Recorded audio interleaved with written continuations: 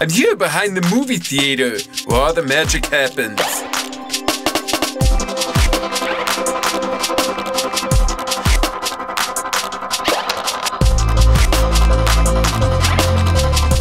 This is how movies are scheduled. You can download movies from satellite or from a hard drive.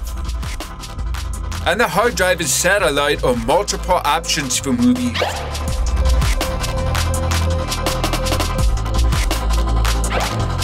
Dan just explained how simple it is. You select which movie file you want and you place it in the schedule.